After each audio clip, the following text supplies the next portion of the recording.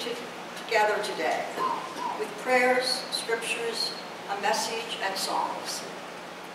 So welcome to each one of you who gathered here together. The sermon title today is, If I Keep My Eyes on Jesus. It's not, I will keep my eyes on Jesus. It's not when I keep my eyes on Jesus, or why I keep my eyes on Jesus. It's if, that big if that often steps into our lives. Michael, I'm sure, will delve into the deeper ifs, but I'd like to share a few thoughts. You may think you've figured out how to keep your eyes on him, but for me, this is not easy. That if is always in my mind for many reasons. If I keep my eyes on Jesus, what happens? Maybe it is a warning sign for me. What happens if I fail to keep my eyes on him? Or is it a must-do so I can keep peace in my life? If I focus on him and his words, will it help me control my reactions to the inevitable storms of life? Would keeping my eyes on him bring me any strength? Maybe if my focus is on Jesus, I automatically take the focus off my problems. In life, we will each meet storms and setbacks. And these life storms always have a way of bringing out what is in you and in me, fear or faith. It's easy to wallow in self-pity first, rather than meet with Jesus in prayer, in worship. He is our anchor. Although this is difficult to do, when I feel down, worried, or discouraged by what life throws at me, I try, and that's a big word, I try to break out of that cycle by focusing on others rather than self. Just as Jesus taught us when he focused on the lost, the broken, and the hurting. Michael's scripture text refers to the calming of the sea and calling Peter to walk out on the water. If Jesus called you out on that same water, out of the boat, would your eyes be fixated on him or on the situation you found yourself in? Even if you substitute the wind and the waves for life's struggles and trials, the idea still remains that if you focus on him, the anchor, he is in control and will at the very least bring comfort and reassurance in the midst of life's storms. The ability to keep our eyes on him and trust in him during difficult times will determine whether we walk in his peace or we allow every worry and fear to dominate our thinking. Will you pray with me? Heavenly Father, throughout each day, encourage us to fix our eyes on you, the peace giver and our anchor. Work in each of us to turn our attention to you directly and help us to put our confidence and faith in you. Amen.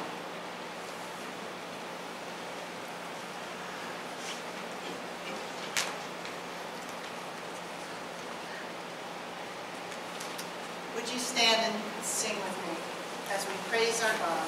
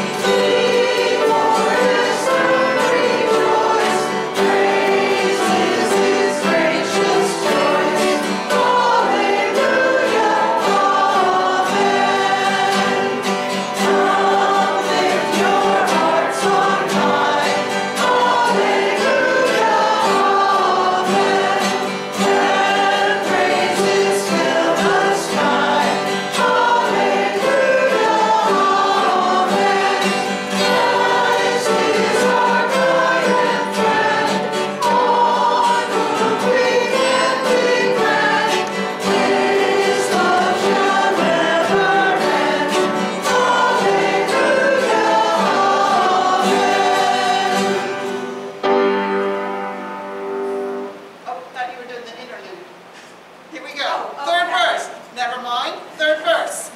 Praised our Christ again. Hallelujah, amen. Life shall not end the strain. Hallelujah, amen. On heaven's blissful shore, His goodness we adore, singing forevermore. Hallelujah, amen.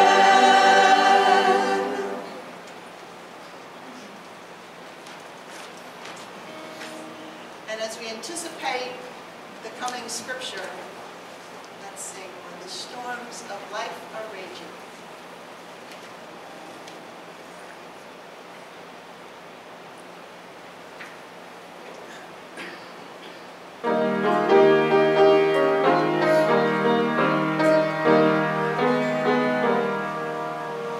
When the storms of life are raging, stand by me.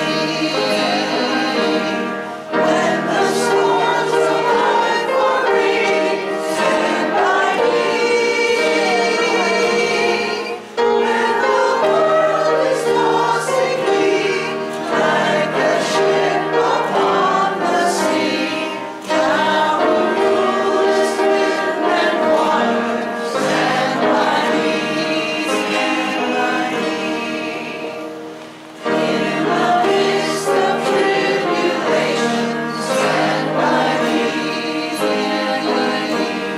In the midst of tribulation, stand by me. When the hosts of hell assail, and my strength begins to fail, thou who never lost the battle, stand by me, stand by me. In the midst of faults and failures, stand by me, stand by me. In the midst of faults and failures, stand by me. When I've done the best I can, and my friends misunderstand, thou who knowest all about me, stand by me, stand by me. Please be seated.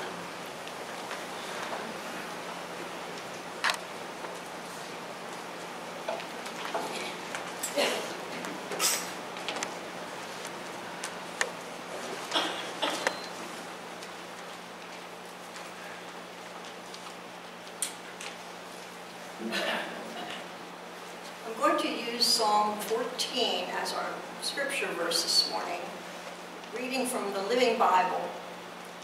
And here the writer David reminds us that in these verses he's saying, no matter what we see, God is there. Psalm 14.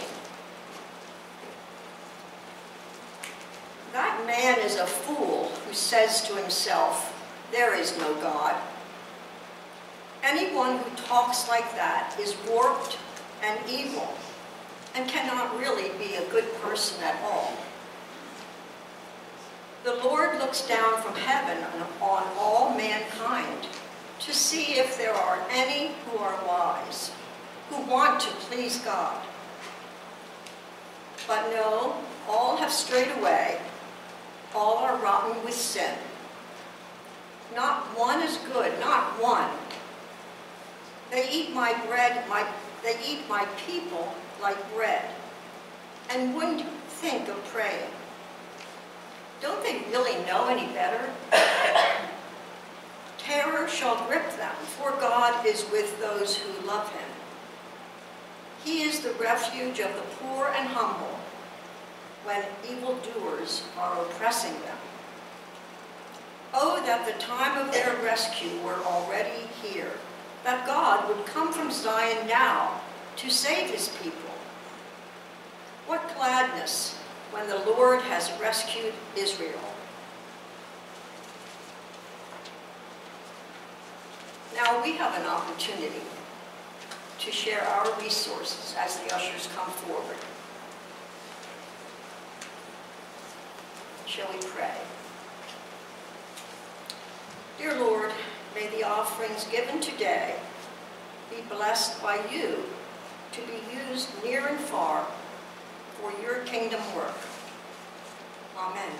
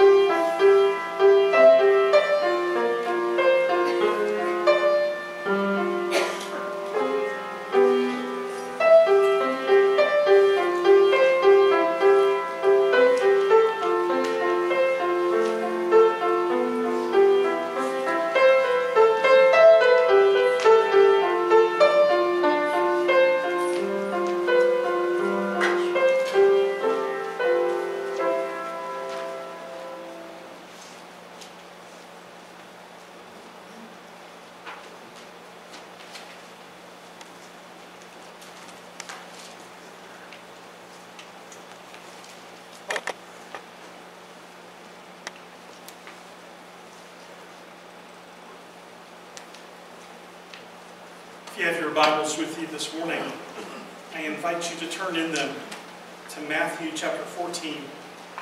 Matthew chapter 14. The passage that we're reading together this morning is going to seem familiar because we read its parallel in the Gospel of Mark, but this is a slightly different version. If you think about it, the four Gospels are kind of like facets of a single gem, and so they all tell us about the life and the ministry, the death and the resurrection of Jesus. But as you turn the different facets, you get a slightly different angle on what's going on. Matthew chapter 14, beginning in verse 22. Immediately, Jesus made the disciples get into the boat and go on ahead of him to the other side, while he dismissed the crowd. After he had dismissed them, he went up on a mountainside by himself to pray. When evening came, he was there alone, but the boat was already a considerable distance from land, buffeted by the waves, because the wind was against it. Shortly before dawn, Jesus went out to them, walking on the lake. When the disciples saw him walking on the lake, they were terrified. "It's a ghost," they said, and cried out in fear. But Jesus immediately said to them, "Take courage, it is I. Don't be afraid." "Lord, if it's you," Peter replied, "tell me to come to you on the water." "Come," he said. Then Peter got down out of the boat, walked on the water, and came toward Jesus. But when he saw the wind, he was afraid, and beginning to sink, cried out, "Lord, save me." Immediately, Jesus reached out his hand and caught him. "You of little faith," he said, "why did you doubt?" And when they climbed into the boat, the wind died down. Then those who were in the boat worshipped him, saying, "Truly, you are the Son of God." These are words from God for the people of God. Thanks be to God. Pray with me. God, we thank you for these moments to gather together around the Scriptures. And we pray that in these moments, your Holy Spirit would be our teacher. And we pray that the outcome of these moments would not just be that we gain more information about what the Scripture says, but God, we invite you to do in us a work of transformation, so that more and more in who we are and in how we live, the life of Jesus would be evident. And so we pray in his name. Amen. So I'm wondering, the passage that we're talking about this morning talks about boats and being on a boat. What is the biggest boat that you've ever been on? Anybody? A cruise ship, okay, yes, cruise ships are giant boats, the size of small cities. Anybody else like a really big boat that you've been on? A freighter. You've been on a freighter, okay? Freighters are huge ships as well, okay? What is the smallest boat that you've ever been in? Canoe. A canoe, okay, okay. Like a kayak, right? Right? A real small sailboat. A real small sailboat, okay, okay. So boats come in all different sizes, they come in all different types. Obviously there are boats that are known in our world that were not known in the time of Jesus, but there were freighters in the time of Jesus, and there were small boats, and the boats that he used to traverse back and forth across the Sea of Galilee were usually fishing boats. They were usually boats that had another purpose, that had a commercial purpose, but Jesus was using them for transportation, and Jesus was using them in a deliberate strategy so that people would not always know exactly where Jesus was, but he could move about in the region and he could minister in different places by traveling on the boat. Now we know last time that he had tried to get, when we looked at a similar passage last week, we knew that he was trying to go away with his disciples for a time of rest, but that didn't really work because a whole bunch of people followed him, and he began to teach them, and then he healed the ones who were sick, he cast out demons, and then he fed them all with 5 loaves and 2 fish. And then that's where our passage picks up this morning. Jesus is telling his disciples to go on ahead of him in the boat across the lake, and he's going to send the crowd away, so he dismisses the crowd, and then Jesus stays there. As a matter of fact, Jesus climbs a mountain in that region, and he does what he does so many times. He prays all night long. This was one of the things that was an anchor for Jesus' life, were these times of extended prayer. And I encourage you, if you've never done that before, it's worth losing a night of sleep just to see how deep you can go in your fellowship with God if you'll stay up all night and pray. A lot of you know what it's like to wake up in the middle of the night and pray, because the things that are pressing down on your heart are so creating anxiety, they're causing you to be afraid, and so they take your sleep away, and you find yourself in the middle of the night praying because of your circumstances, because of what's going on in your life, because of that person who's going astray, because of that person who's sick, because of that person who's having a mental health challenge. You realize that they need your intercession, they need your prayers, and so you find yourself there in the middle of the night praying. So when Jesus was finished praying, it's early in the morning, and he sees the disciples, and they're a long way from shore, and they're not getting far because the wind is against them. And so the text that we're reading together this morning says that he went out to them in the early morning, walking on the lake. The point of this passage is that Jesus has mastery, Jesus has control over the created order, over the created world. If you were to ask what is the purpose of this passage, why is this passage in the scripture, that's the point of it, that Jesus is in control of the natural order, that Jesus is in control of created things. He's already demonstrated that in the passage before by feeding those thousands and thousands of people with those 5 loaves and those 2 fish that he was able to make sufficient for all of them, to the point that the disciples each picked up a basket of broken pieces. But now he's showing that he has dominion over the created order by walking out to the disciples on the lake.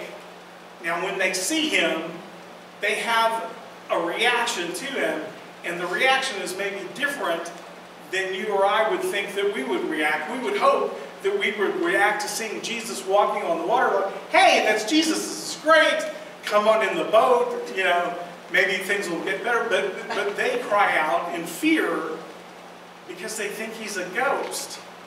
Now, that's kind of strange, right? Because if you see somebody walking on the water, that's an unusual occurrence. That's not something that happens all the time, but you would think that their first thought wouldn't be that he was a ghost. So maybe what's happening is that these fishermen, these people who have known how to swim before they could walk, they just totally don't know what to do with this phenomenon that's happening to them then. And so they cry out in fear. They're terrified by what's going on. And so they think that Jesus is a ghost. And the scripture says they just cried out in fear.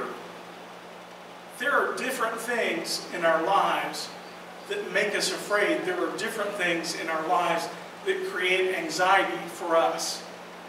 I don't know what the things are that create anxiety in your life, but I know that they're there. There are things that just seize us with concern for the future. We don't know what's going to happen.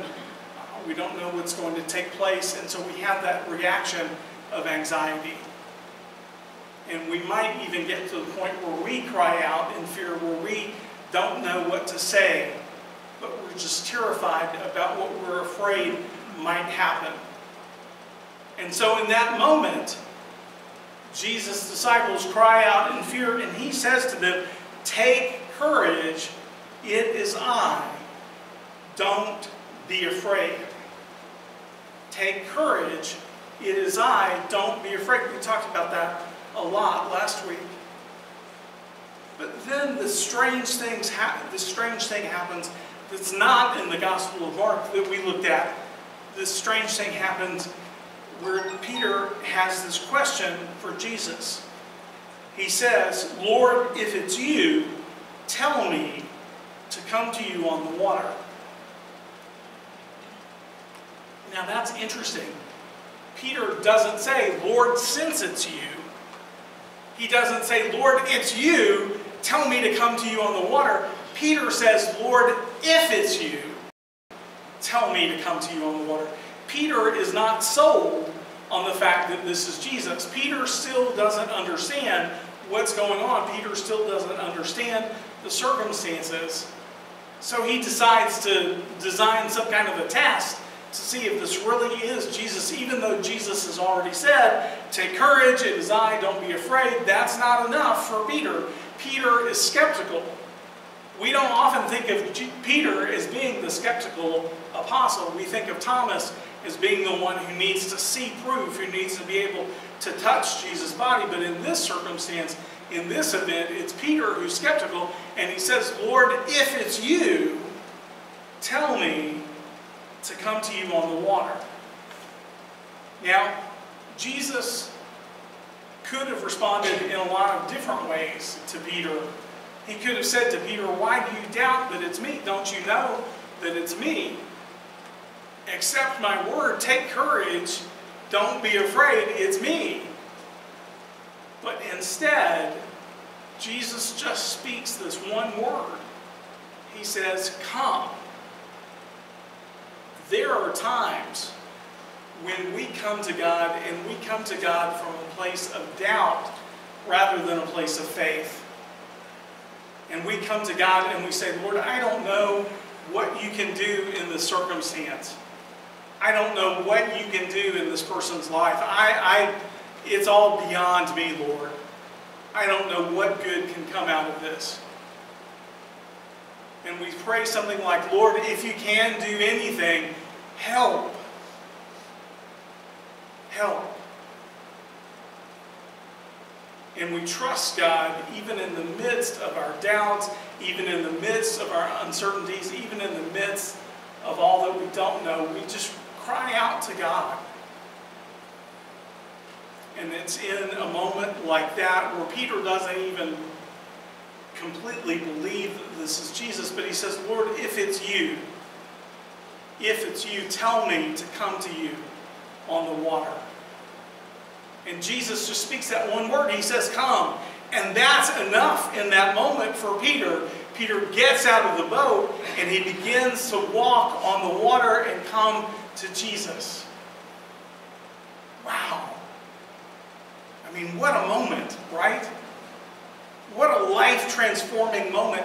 You have spent your entire life around water and boats. You know how this works. You know that people don't walk on water. You know that people sink in water. But there he is. He's out of the boat and he's walking toward Jesus. What a transformative experience. But then something happens that changes everything. When he saw the wind, he was afraid, and beginning to sink, cried out, "Lord, save me." In that moment, Peter stopped looking at Jesus, and he started looking at the wind, and he was terrified all over again. And he began to do what people do when they're out on the water. They sink. And in that moment of sinking, he cries out to Jesus. He says, "Lord, save me." And Jesus reaches out his hand and catches him. This is not the point of this scripture, but it's a point that you and I need to take home into our lives. We need to spend our time looking not at our circumstances, not at the wind and the waves that are all around us, but we need to spend our time looking at Jesus, fixing our eyes on Jesus. Because if we look at our circumstances, if we look at the wind and the waves all around us, we are going to sink down into our anxiety. We are going to sink down into our fear. But if we keep our eyes on Jesus, He is in the business of rescuing us. Not all at once, maybe not even across the course of many months. But Jesus is in the business of rescuing us and others when we cry out to Him. The gospel doesn't always promise us that things are going to turn out all right. We can pray as much as we are able, and things will go from worse to even more difficult. But when we pray, we're doing the right thing. When we fix our eyes on Jesus, we are doing the right thing. He doesn't want you to look at the wind and the waves. He doesn't want you to look at the things that are creating anxiety for you. He wants you to trust Him with those things and to keep your eyes fixed on Him. The writer of the book of Hebrews says this in Hebrews chapter 12.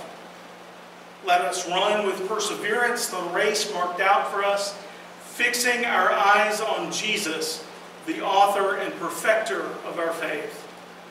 For the joy set before Him, He endured the cross, scorning its shame, and sat down at the right hand of the throne of God.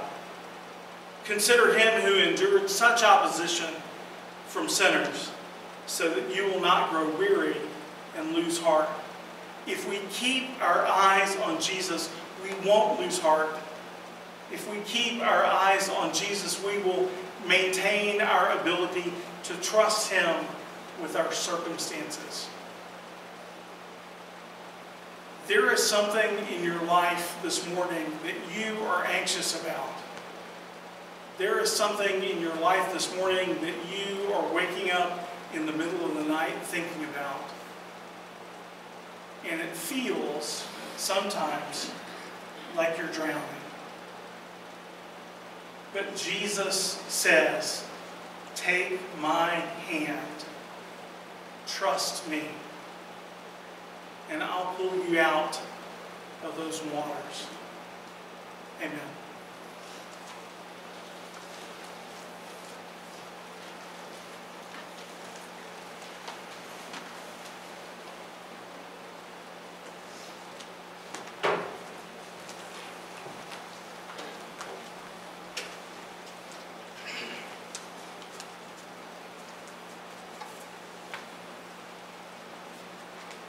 Let's stand.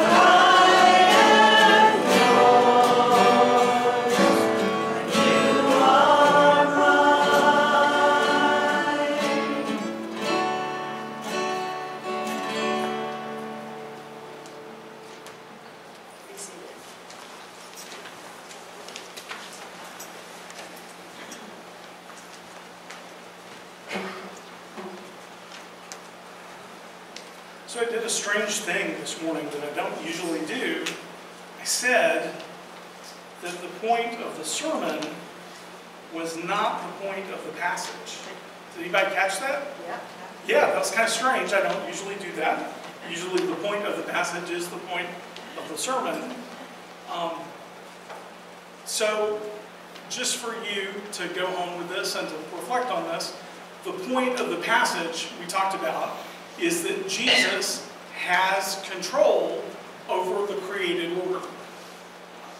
We don't always think about that. We think about Jesus healing, we think about Jesus casting out demons, we think about teaching, but we don't always think about Jesus having control over the created order.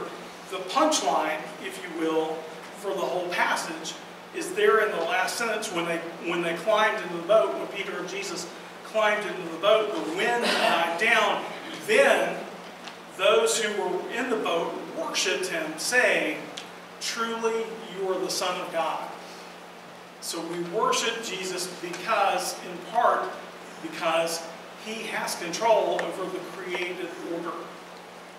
He has control over the world that he made. Jesus is the agent of God's creative activity, and he has control over the created world. So, in case you're wondering what the point of the passage is. Now's the point in the service when, if you have a comment about the sermon, if you have a prayer request, if you have an announcement, you can share that, and if you just say your name as you share.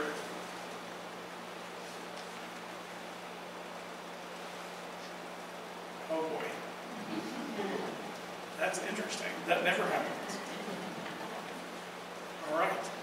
So there's some folks that we do want to be praying for. We want to continue to pray for Glen High. We want to continue to pray for Cindy. Cindy had some good news this week. She's more pain-free than she has been, so we're excited about that. We want to keep praying for the March for a Ceasefire. They are in Washington, D.C. today, and Ben is there in Washington, right? Yeah. Yes. Yes. I know Friday they were in the suburbs, and when they were 26 miles from the Capitol, they stopped and prayed because 26 miles is the length of Gaza. I know Ben joined them yesterday morning, and I know that Tuesday is when they will do their peaceful protest. But other than that, I just know what I read from the blogs. I know that there is a petition that they are looking for signatures and hoping to have 100,000 signatures by Tuesday. If you would like the link to be able to sign that petition, you can ask me and I can send it to you. Okay. Yeah, or you can just, Or I could just send that out. Yeah, that'd be great. This is your way to be involved in this protest. You can always Google Mennonite Action and find out what they are working on. But this is a way for us to be involved in saying that we want an immediate ceasefire in Gaza, and we want the United States to stop underwriting this war with your tax dollars, with munitions that are made here in the United States. And just a point of interest, the second night they spent in Luray, Virginia, and Monday I emailed Kathy and Ken to see if they had had any connection, and they said that they had provided ice cream, but they hadn't gone to the church that night. And maybe if they'd known that Ben was going to be there, they would have. But Ben said that, yeah, it was good ice cream. Anybody else have a word? Okay, we want to pray for Camp Middleland staff and campers. Are you working this week, Emily? No, I worked last week. That's my last week officially working, but I'll probably show up there at some point this week. So last week was the last week of overnight camp, so Kids Sleeping Over is finished, that part of the ministry, but there's 3 more weeks of day camp. Okay. And so especially prayers for health of counselors. They've been struggling a little bit with like head colds or stomach bugs kind of going around. So. Okay. Yeah, so we want to pray for the campers that are there. I want to pray for the staff, particularly that they would stay well. So let's pray together. God, we thank you that your heart is open, that your ears are attentive to our cry. Lord, we thank you that when our heart says, "Save me, Lord," your hand stretches out to touch us, to save us from the wind and the waves around us. God, we pray for Glenn, that you would continue to strengthen him through the process of rehab. God, we pray for Cindy, for the rehab that she's experiencing, that it would be effective. God, we thank you for this injection that she's been able to have that takes away a lot of the pain that she was experiencing. God, we pray for the people that are marching to the Capitol, for the protest actions that are going to be taking place in these next few days.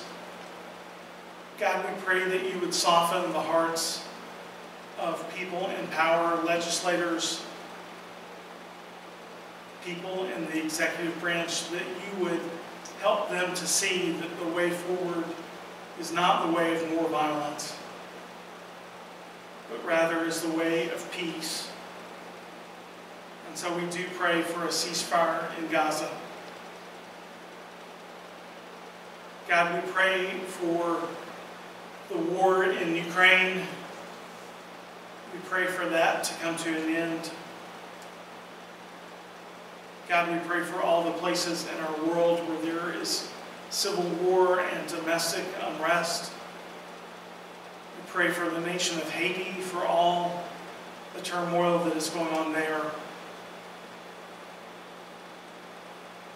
God, we pray for Camp Meadowland. We pray for the campers and the counselors there.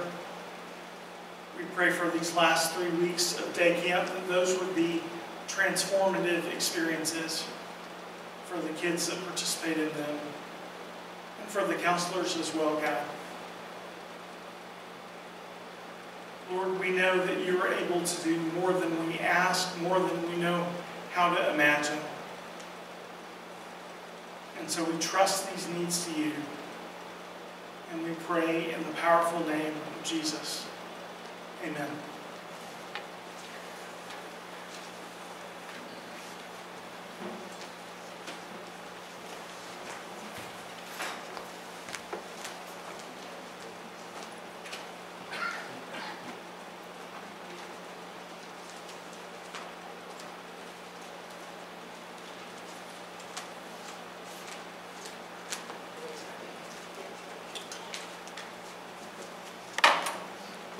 If you'd stand now for our last song.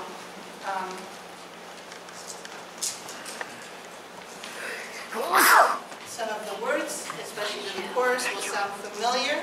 The song comes to us from Kenya. And I did think, we've talked about Peter walking on the water, and we're going to sing, here on Christ the Rock I Will Stand, and Christ is our rock no matter where we're standing, even if it's on the water. Here on Christ the rock I will stand, other ground is sinking sand. Yes, on Christ the rock I will stand, other ground is sinking sand.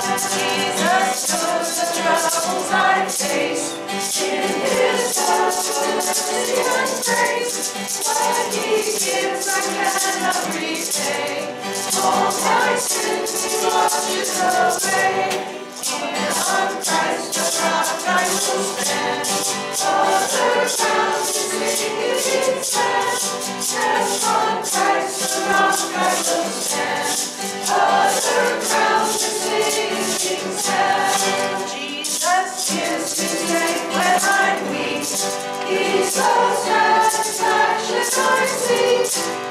He's my shield when troubles are near. He's my comfort through every fear. Here on Christ the rock I will stand. Other ground to sinking sand. Yes, on Christ the rock I will stand. Other ground to sinking sand. When the judgment comes, I will be in Christ's presence, fearless and free, where the courts are ringing with praise, crowned with righteousness all my days. Here on Christ the rock I will stand. Other ground is sinking sand. Yes, on Christ the rock I will stand. Other ground is sinking sand.